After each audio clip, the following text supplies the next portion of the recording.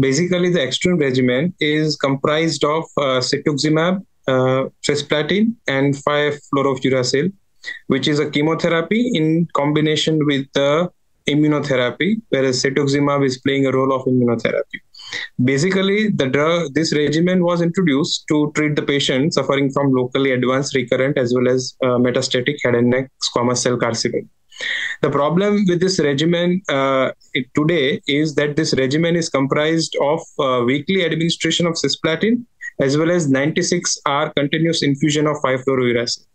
Moreover, if I say that currently this regimen is replaced with so many other regimens because of the very high toxicities, and so many patients who enrolled in this cohort who were prescribed with the extreme regimen were developed hematological toxicity, which is of a grade 3 and grade 4.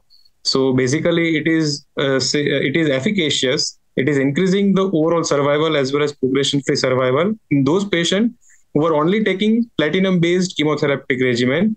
But as this regimen is very toxic in nature, currently it is replaced with the other regimens.